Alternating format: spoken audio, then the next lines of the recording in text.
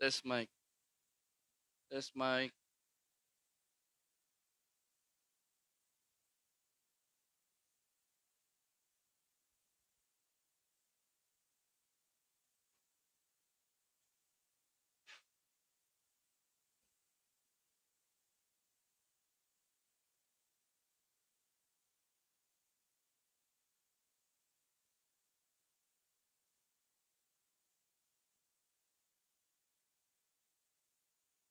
Hindi, naka-live din ako sa Facebook.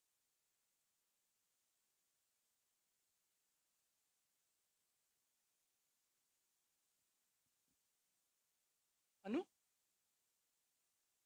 Ano sabi niya? Oo nga, alam ko. Di tatahimik sila.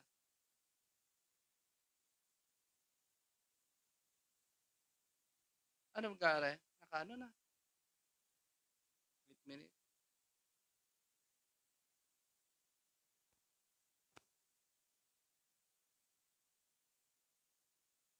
Um, paawit po kayo ha.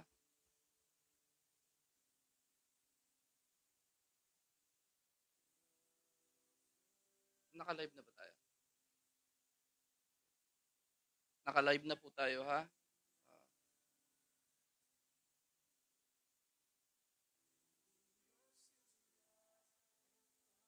Lesson na lang po natin yung ating pagsasalita because we are already live on Facebook.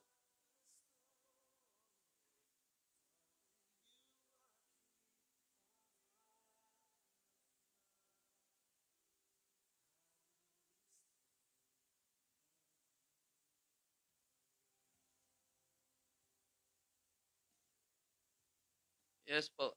Tama po, tama po.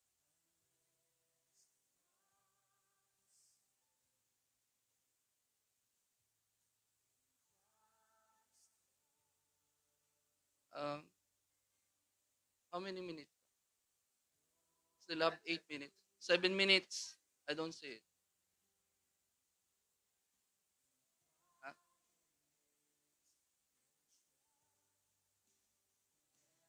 The oceans rise and thunders roll.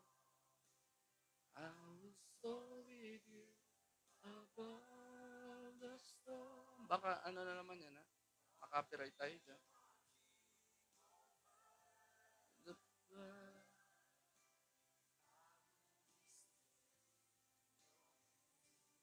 Yun.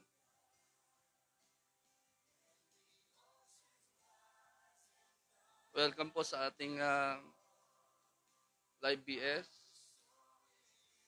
online BS, online Bible study. We'll start in about 6 minutes. Uh, I'm with the music team also right now. Uh, Ching is watching. Helbert is also watching. Lucky, welcome po. George, si Antoinette Sias at San Pedro, nanonood din. Welcome po sa ating online broadcast ng ating Bible study. 6 minutes po. Che Magsayo, welcome po. Kamusta po kayo dyan sa Netherlands?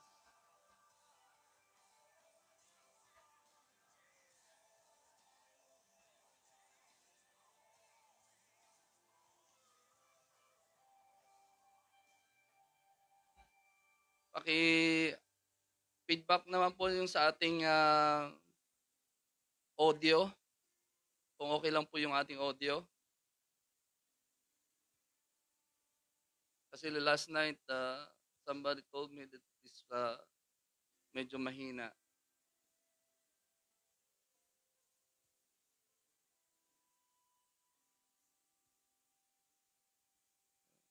Okay naman po. Okay.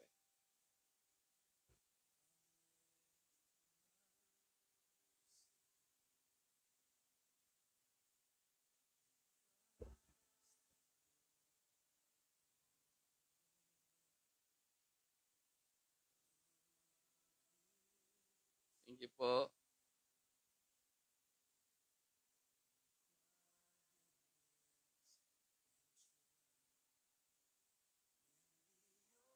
On Zoom, we have the music team. Andyan si Ate Bel, si Mami Bu, Kuya Korg, si Ate Sheila, si Maricar, uh, Pastora July, and even Jessie. Nasa si Shail, Ate Venus, Queen Mami. Above the storm.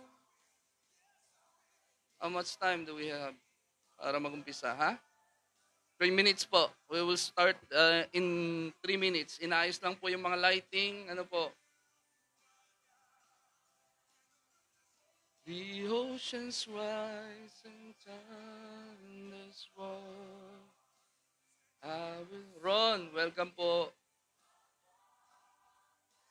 Yeah. Justin, welcome. Good evening po. Che, how are you? From JA1 Amsterdam.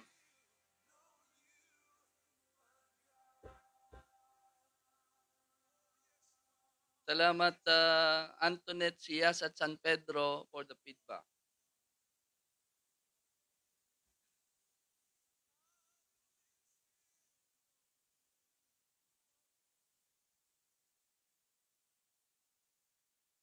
Pwede bang magpakanta tayo?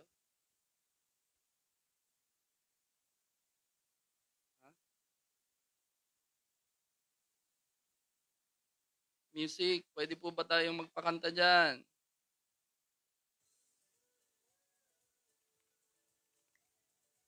Si, nasa si si Ellie Boy. Ayun, si Ellie. Ellie DJ. Kagwapo mala sa, sa camera. Artistahin eh. Wala, tinan mo. Kainaman eh. Ah, pa, pa, pa, patugtog naman dyan. Good evening, Ron.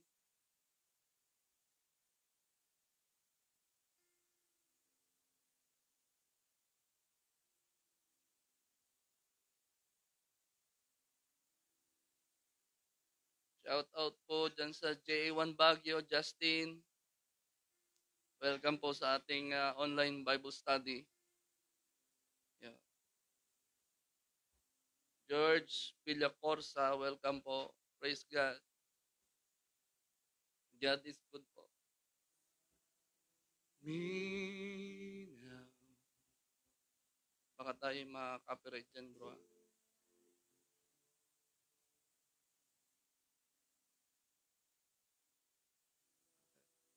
Less than a minute or what? 1 minute po.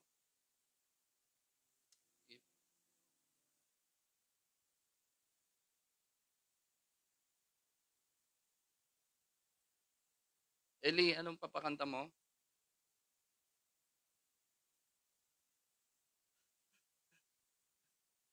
Naman.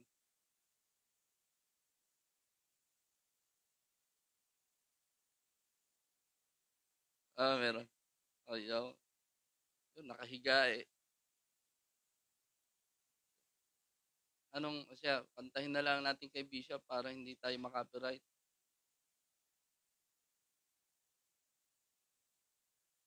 Bay, Uy, nang nanabik sa banal mong pag-ibig. Yeah.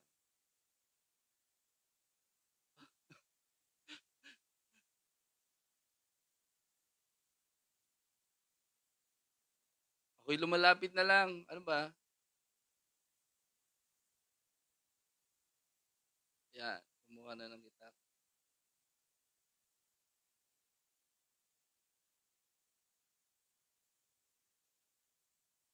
Praise God.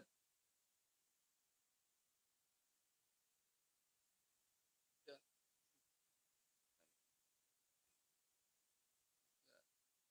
Start na po tayo. Let's pray. Let's pray po.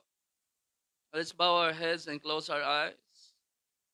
Yes, Father God, we thank you for this wonderful day. Again, Lord, salamat sa buhay na patuloy mong sinusustain sa araw-araw, Lord. Alam namin, Lord, na naandyan ka palagi, Lord. Hindi mo kami pababayaan sa gitna ng unos na ito. Lord, you are still there. You're still God. You are still our sovereign God. Powerful God, all-powerful, almighty. Salamat po, O Diyos, at kami po muli, Lord, samahan mo po kami sa gabi pong ito as we meditate on Thy Word, sa aming pong pag-aaral, Lord, bigyan mo po kami ng wisdom, Lord, that we will be able to understand your words, Lord, ng mas malalim pa. At Lord, ito yung mag-increase ng aming pananampalataya, mag-increase ng aming pagmamahal sa iyo, maunawaan ka pa namin, Lord. Salamat po, O Diyos, sa buhay po ng bawat isa na nanunood.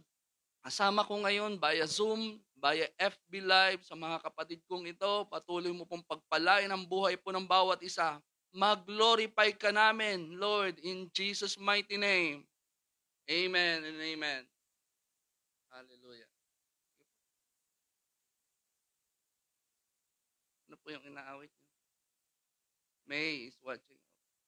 Sige po, awit po tayo.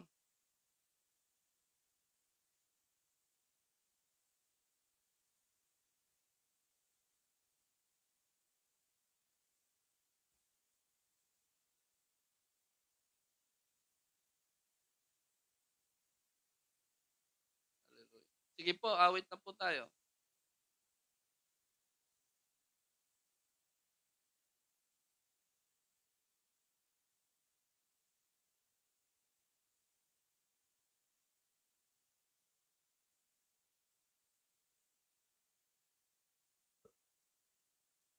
Somebody speaking.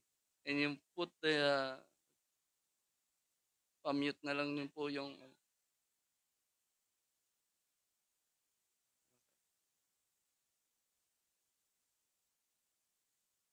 okay. Sige po, awit po tayo. Do not forget.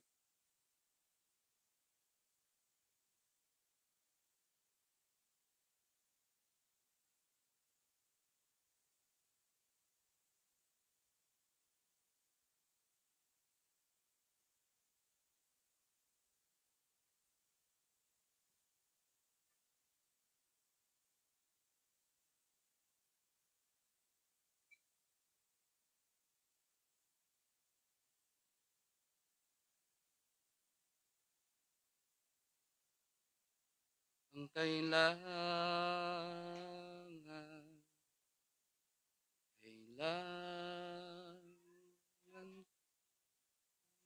ko,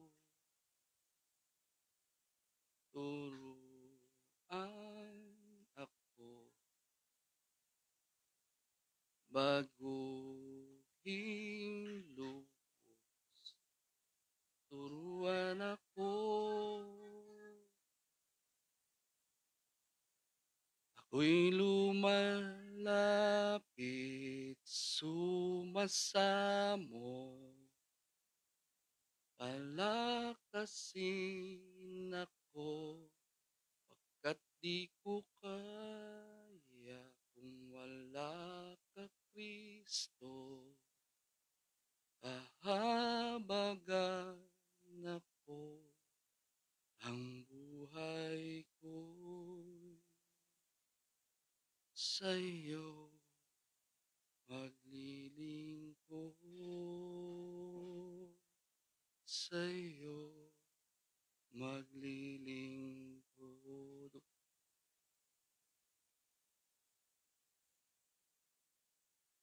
Happy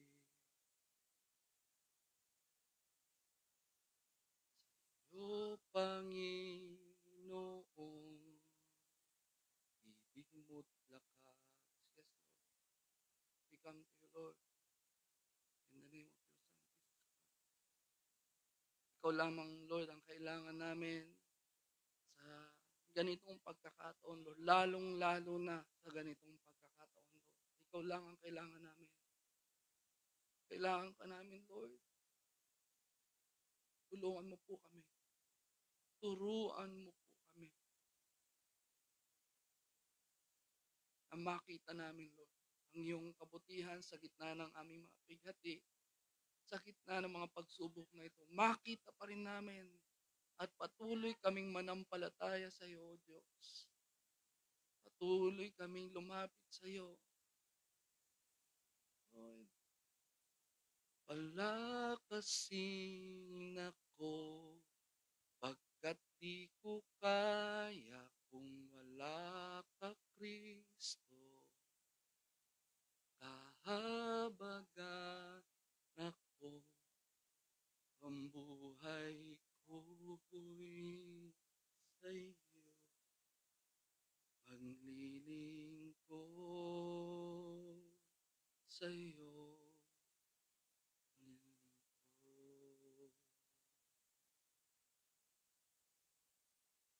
Lumalapit, sumasamo, palakasin ako, pagkat di ko kaya kung wala ka, Kristo. Kahabagan ako, ang buhay ko'y sa iyo. Maglilingkod sa iyo. Ako yung lumalapit. Ako'y lumalapit, sumasamo.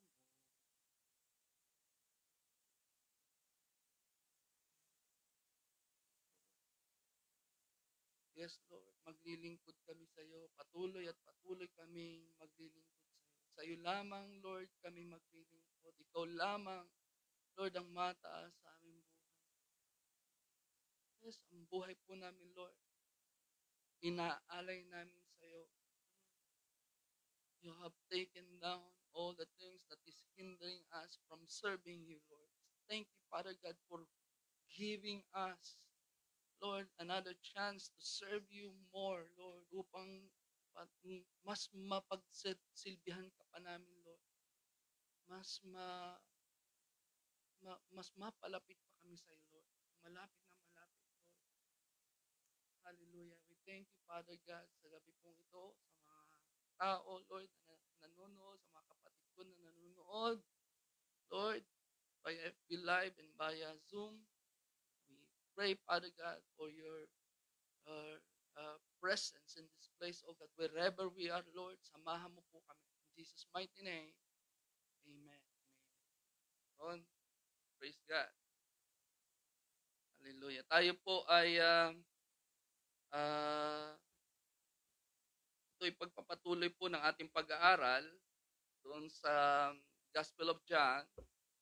So, we started this, as I said, as I mentioned last time, this has been our Bible study, Wednesday Bible study for the last, I think this is already 10 years. And so, we're studying right now the book of John, at nandun na po tayo sa chapter 18.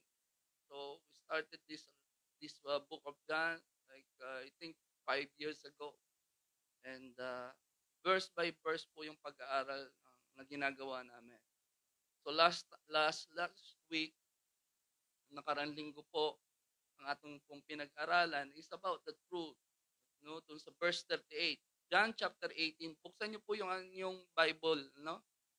John chapter 18, verse 38. Doon po tayo natapos last week. But let's just review a little bit of what we discussed last week. Ang sabi po doon, kung inyo pong nabuksan ng inyong Biblia, sa John chapter 18, verse 38, Pilate said to him, he was speaking to Jesus Christ, "What is truth?" And when he had said this, he went out again to the Jews and said to them, "I find no fault in him at all." Yung po yung sa verse 38. Let me just, itaas ko lang po ng kaunti para makuha po natin yung konteksto, no, ng ating binasa. Doon sa verse 37 po, ang sabi po, sige, sa 36 po tayo, umpisahan po natin. Para makuha po natin yung konteksto. Bakit ganun ang sabi ni Pilate sa verse 38. Doon po sa verse 36, Jesus answered, "My kingdom is not of this world. If my kingdom were of this world, my servants would fight so that I should not be delivered to the Jews. But now my kingdom is not from here." Pilate therefore said to him, "Are you a king then?" Jesus answered, "You say rightly that I am a king. For this cause I was born, and for this cause I have come into the world, that I should bear witness to the truth. Everyone who is of the truth hears my voice." Now, ito na po yung sumunod na verse, sa verse 38, Pilate said to him, "What is truth?" Yan po yung pagkakasunod. Ano po? Para makuha po natin yung senaryo. Bakit ganun yung sinabi ni Pilate. And we discussed last week, ano po yung katotohanan. No, I remember, um, I think about last year, I remember there was an article that came out, or even a YouTube video that says science has proven the Bible to be accurate or to be true, or something to that effect, no? And I remember what I did at that time. But you know what I did? No? I totally ignore, and even I did not read it. I did not even view. When I read yung yung yung sinasabi dun sa title pa lang, sa header pa lang na sinasabi na science prove the Bible is true, I totally ignore it. No? You know why? Alam niyo po ba kung bakit? Because I believe, no, mga kapatid, I don't need science to tell me that the Bible is true. I don't really need somebody to tell me, or yung siyensya magsabi sa atin na totoo ang Biblia. What is written in the Bible is infallible, mga kapatid. It is the word of God. We don't need science to tell us. Mga kapatid, it is true. It is the truth, mga kapatid. Dapat po natin tandaan yan. Yun. So, and a lot of, usually, yung mga clever people, when you talk about the truth, no, when you talk about the truth, they would, you know, um, ang it's like a taboo to them. It's like a taboo to them, especially about the truth about the Word of God. It's like a taboo with them. They will just, shrug their shoulder, and then they will tell you that it's for old women.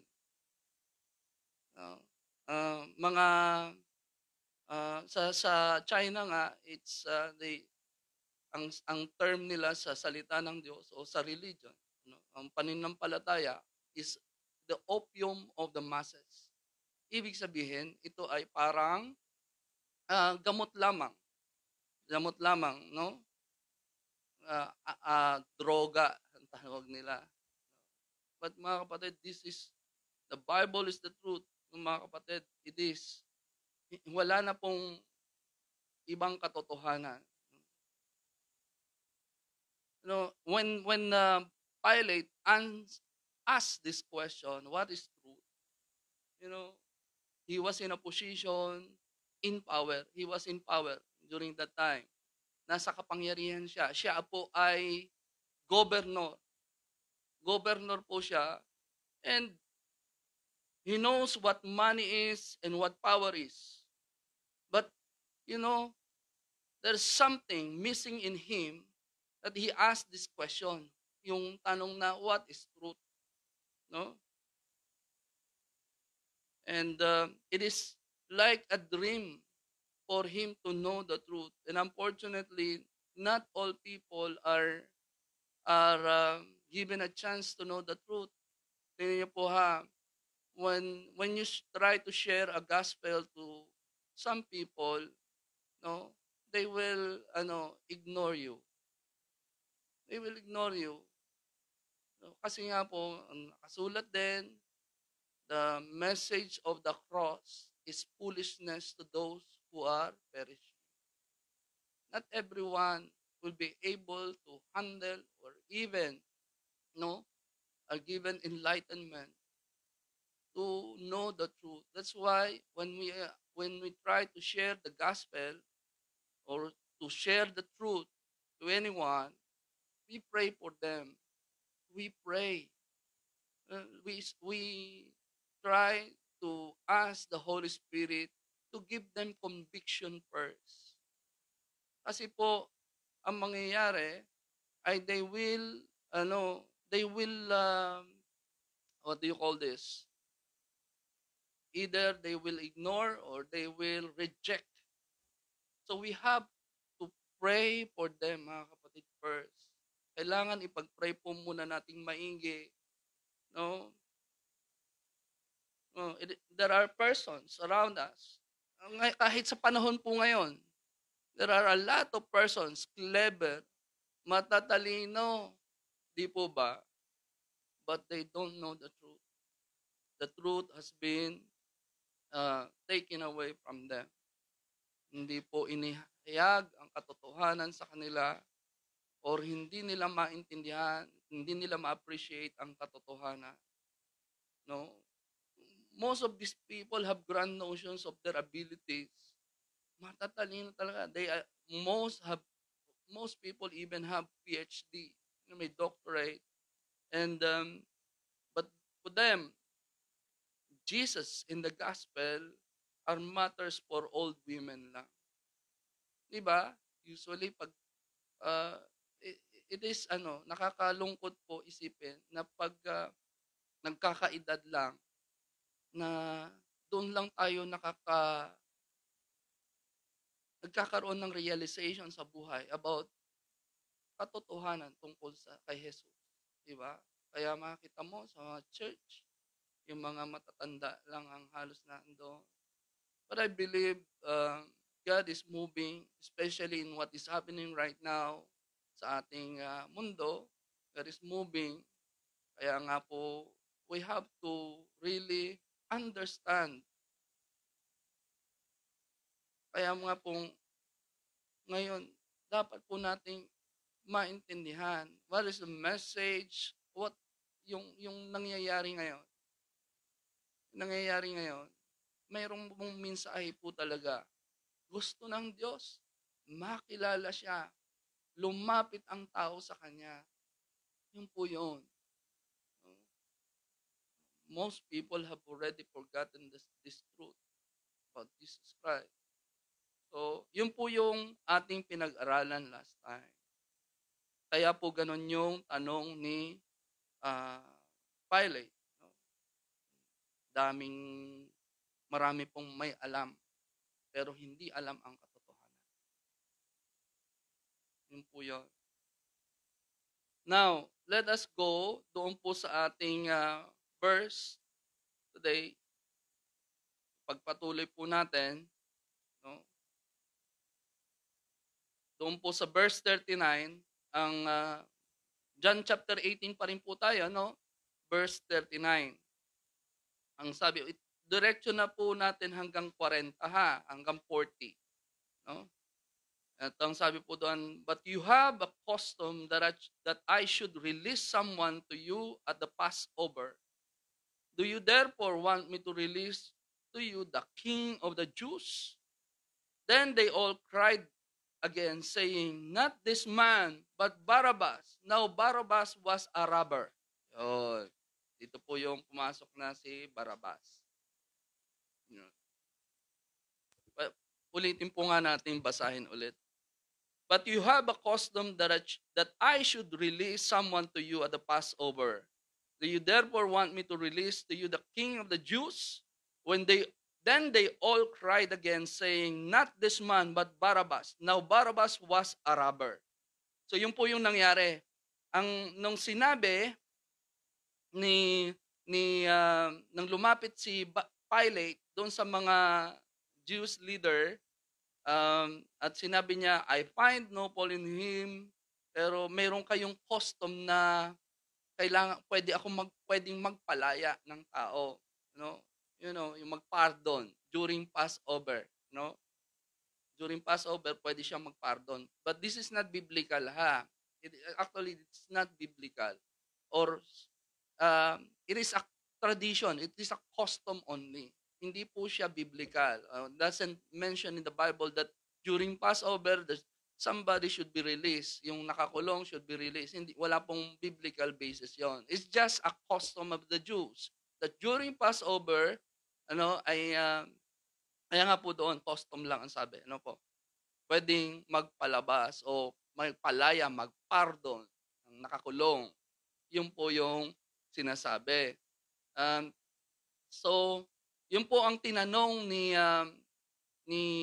Pilate doon sa mga Jewish leader. And he was, ang binigyan niya po ng option ay itong si Jesus Christ, binigyan niya po yung option na nandoon si Jesus Christ, and then there was this Barabbas. Si Barabbas po was a robber. And in some books, siya po ay may kaso na sedition and murder. No? Yun po yung kaso niya. And kung inyo pong titignan, babasahin ulit, ang sabi po, not this man. And they were all referring to Jesus Christ. Not this man. They will not even mention the name of Jesus for fear that they would be, parang madudumihan ang kanilang mga labi pag sinabi nila o minention nila ang pangalan ni Jesus. Ang gusto nilang palayain ay si Barabbas. Now, who is Barabbas? Again, as I said, the Bible, it says he was a robber. Dito pa lang sa 40, it says he was a robber, no?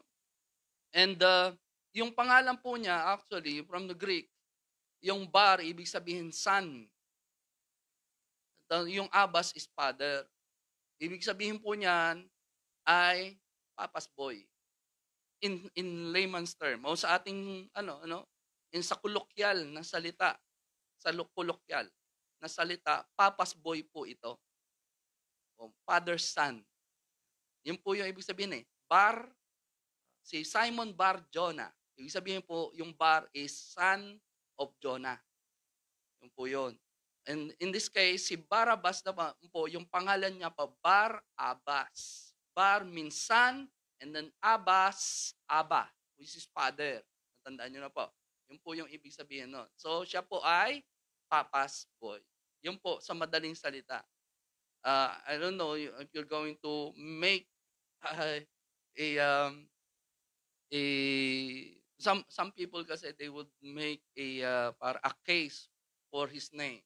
No? Bakit Barabbas yung pangalan? At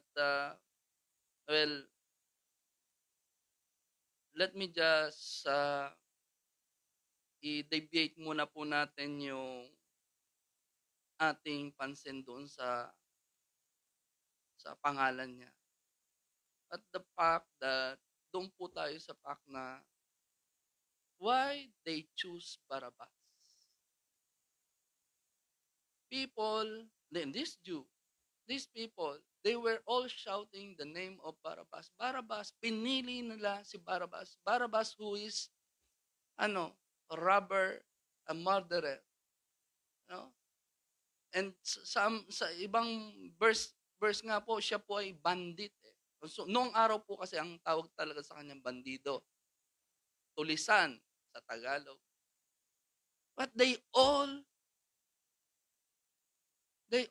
choose Barabbas instead of Jesus. Question is, bakit?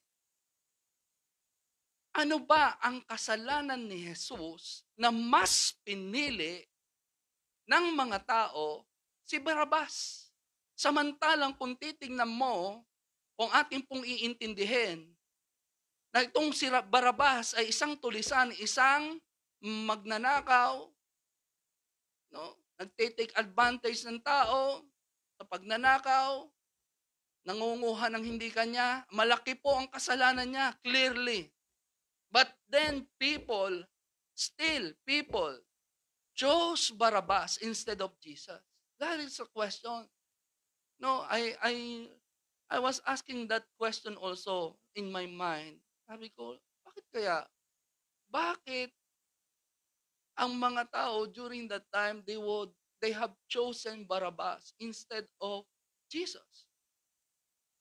What did Jesus do during that time? If you will read again yung gospel niya, lalo na sa Gospel of Mark, no?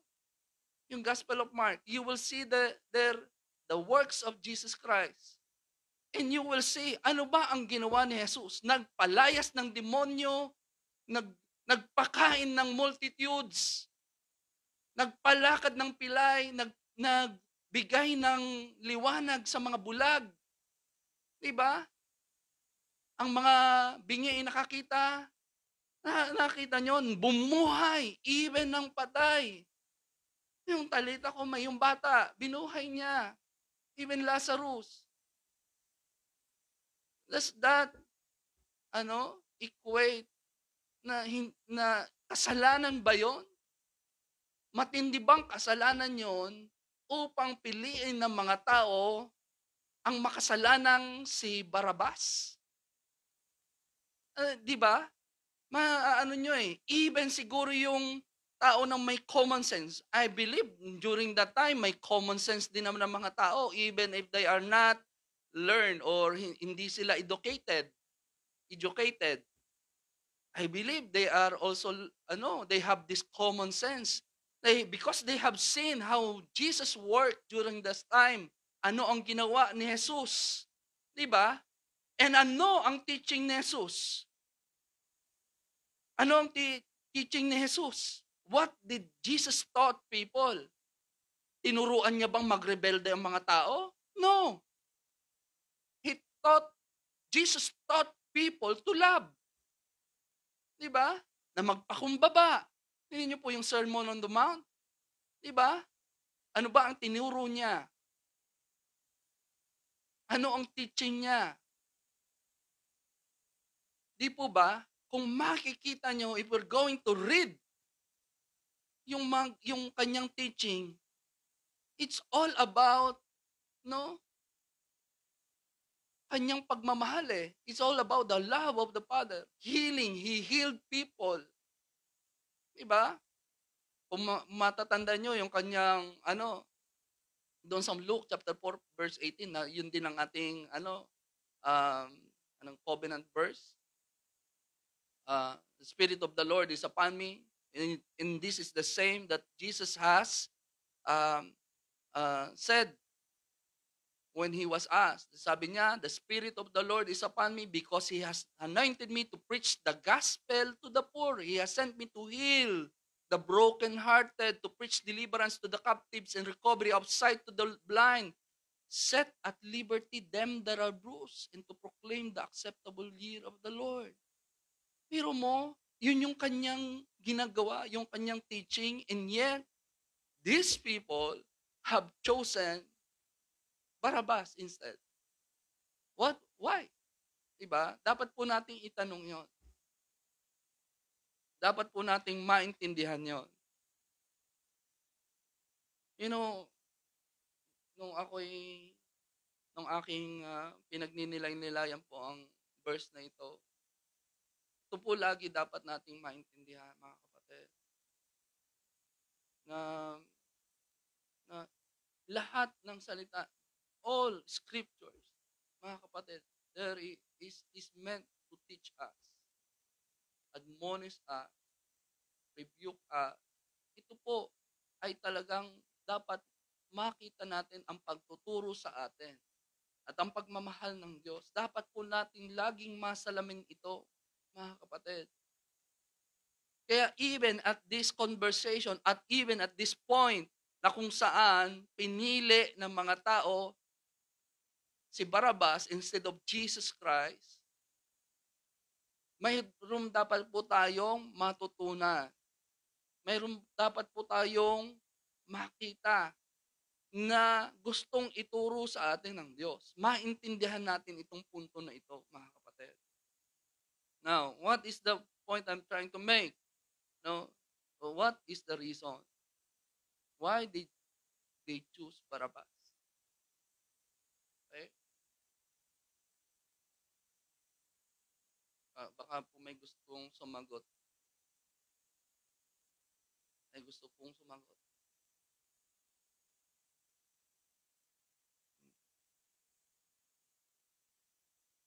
Ito po ay even today at this sa ating kapanahunan po, still the same. Ganun pa rin po ang dahilan. Ganun pa rin po ang nangyayari. Ano po yung reason? Di ba? When you try to share the gospel of Jesus Christ, ano gagawin? They would ignore.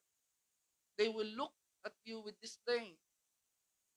Di ba? Titignan ka na para bang mula ulo hanggang paa. Mga kapatid, the true reason of their hate lay in the natural hatred of all men to perfect goodness. It is because Jesus Christ was perfect. He did not sin. And when people saw,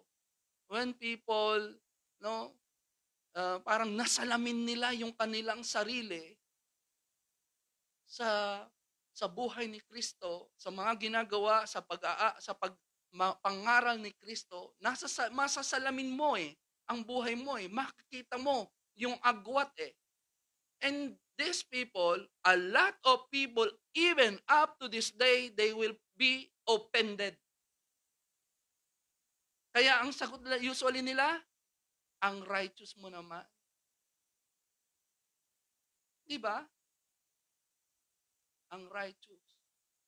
Because they are offended na doon sa buhay po nila, lalo na kung if you are living in a lie and you see the truth and you realize that it is the truth and you see it in front of you, diba, para bang it's slap in the face sa kanila This is what happened. That's why these people have chosen Barabbas. Yung their own. Para kaparehas din nila. No? Kasi, diba? It's like when they saw Jesus, they were slapping their face. Parang sinampal ang kanilang mga pisngi, mukha. No? Kaya po ganun ang kanilang parang pagkamuhi, yung hatred nila Man feels that the presence of goodness is a silent witness against their own sin. Yun po yung katotohanan. The presence of goodness is a witness to man's sin. Yun po yung totoo. Kaya ang gusto niya tanggalin, iwasan. Gusto niya ibaon sa hukay, ipako sa krus. Kaya po ganun ang nangyari. When people were confronted by the truth, and a lot of people are living in a lie, di ba? They wanted to bury him, to crucify him. That they will not even mention his name. Ito po yung nangyari. And this is happening even until now. Maraming tao, when you ask them, ay, busy ako, may ginagawa ako, ay, pagod ako, ay, alam ko na yan, mabait naman ako. Diba? Wala naman akong GNAGO. Diba? But at the back of their mind, they are looking at you with disdain or parang, hello, mga kapatid, to be too holy in the judgment of men is a great crime, for it rebukes their sin. Yun po yung katotohanan.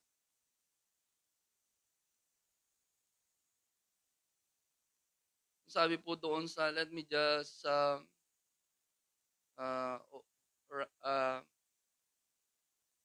read this verse. Actually, we have studied this earlier, before, yung mga ano po,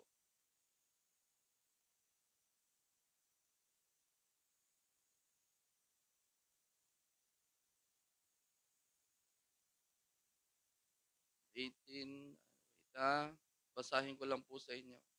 It just came into my mind. Why? No? Um, why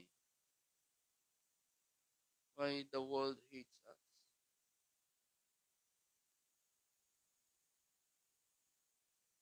Because we are not of this world.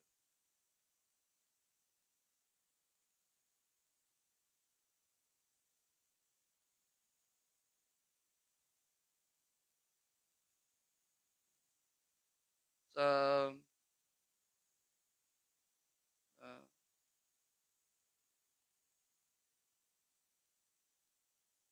nasan ba yan? I'm trying to find it. 16. Yon, sa John chapter 6, 15, verse 18 po. Ang sabi po doon, if the world hates you, you know that it hated me before it hated you. If you were of the world would love its own. Yet, because you are not of the world, but I choose you out of the world, therefore, the world hates you. Yun po yung nakasulat. No? Hindi po ba? Again, brothers and sisters, I encourage you na patuloy po tayo sa ating pagsiserve sa Lord. This is the price that this is the burden, mga kapatid, that the Lord is asking us to bear. No? We cast all our burdens unto Him. No? But mayroong gusto ring papasan sa atin. But sabi niya, He will give us a yoke for us to carry. Ito po yung price that we have to pay for being Christian. The world will hate us because the world hated Him first. Sana po tayo po ay sa ating pong pangnilay-nilay especially this week, I think is Holy Week, right? And umpisahan po natin dito sa kanyang kasi people usually start with the Via Doloroso, yung uh,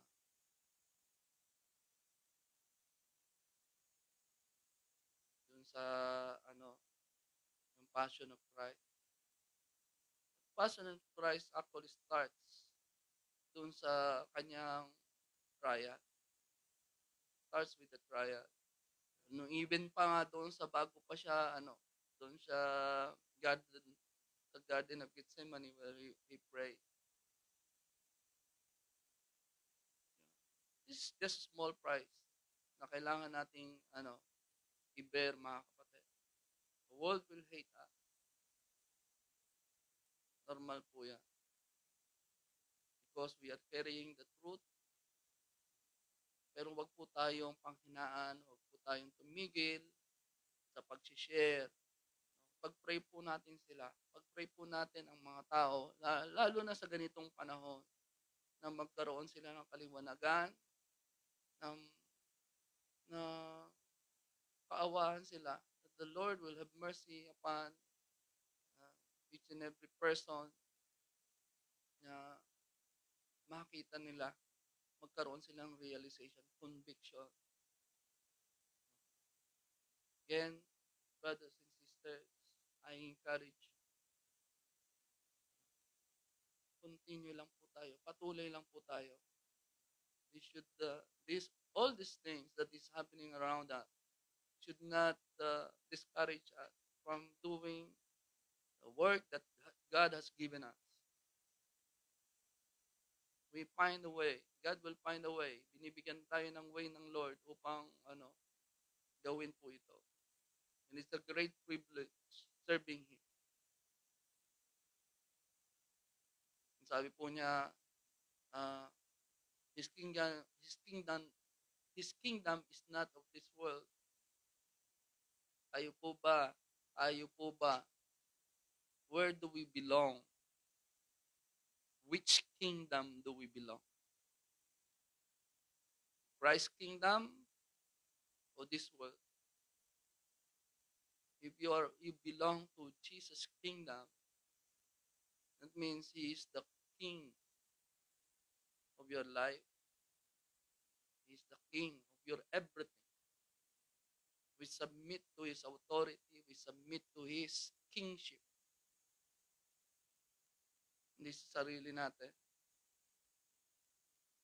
Amen po ba? Sige po, let us pray. Yes, Father God, we thank you sa gabi po ito sa pagtuturo sa amin, pagmi-minister sa amin, Lord, pagbibigay sa amin ng encouragement, Lord, ng wisdom to understand your word. Salamat po, O Diyos, sa protection mo, Lord. Patuloy mo, Lord, na kami po ay gamitin.